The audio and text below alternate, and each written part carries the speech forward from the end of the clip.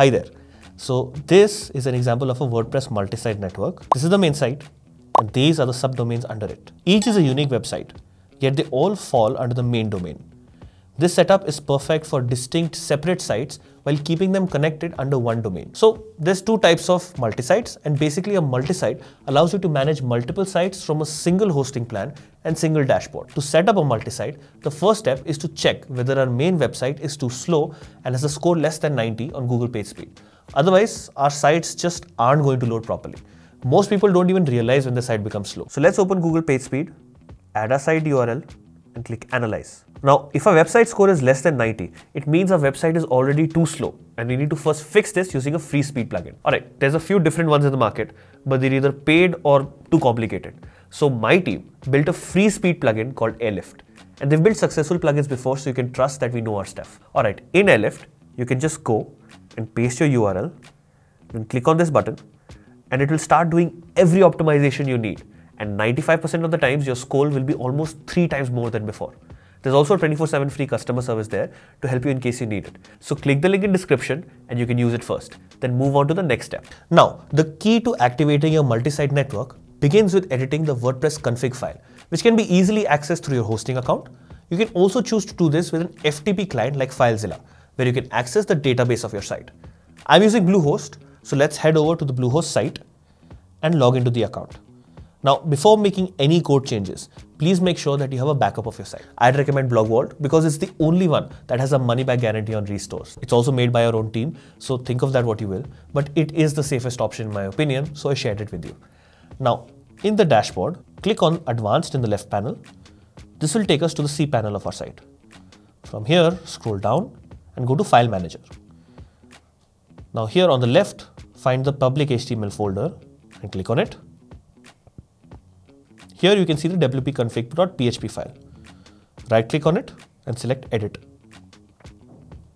Now in this file, scroll down and look for a line like this. And just above it, add this line of code, which don't worry, you can copy paste from the description. Save your changes and you're set. Next, we have to install our network. So on our WordPress dashboard, go to the Tools section and click on Network Setup. Now we have to configure our network here. And the first decision is about your URL structure. So you can choose between using subdomains or subdirectories like I explained before. So let's select subdomains and then fill in the network title like this and network admin email. Once you hit install, WordPress will provide 2 snippets of code. These are essential for the next steps as they need to be added to your wp-config.php file and your htaccess file. So copy the first code snippet and let's go back to the file manager. Open the wp-config file and paste the code snippet right above this line and save our changes. Let's go back to the file manager, go to the public HTML folder and search for the htaccess file. Now back to our WordPress dashboard, copy this code snippet, come here and replace the existing codes with this new snippet. Save the changes. Now our multi-site network is fully set up and operational. So let me open a few tabs and I can see that my multi-site network is running. Now let's see how we can manage all of these sites in our dashboard. So let's go to Sites, click on All Sites, click on Add New, and this is where we'll enter the details of our new subsite. So we can fill in the desired URL and this part will be a subdomain on your main domain. Then enter the site title, the admin email. Once you've entered all the details, click on Add Site. And just like that, your subsite is now part of your entire network. It's important to note that when your website becomes a multi-site network, any users with WordPress admin roles are automatically elevated to super admin.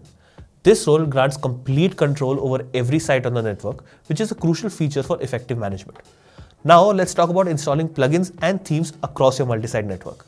The process is quite simple, just like it would be on a single website. So from your master dashboard, go to Plugins, then Add New. And here you can search for a plugin and click on Install and activate the plugin. Now this will install the plugin across all the sites on your network. Similarly, we can go to Appearance and Themes, then search for a theme.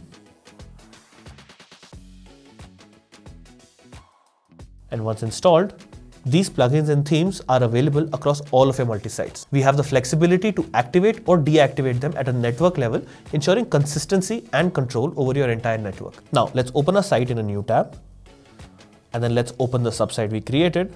And now we can see the two sites are in the same domain and your multi-site network is ready to go. In this 3-minute video, I'll show you our new free plugin that triples your site speed. You're really going to thank me for this one. So click here and I'll see you there.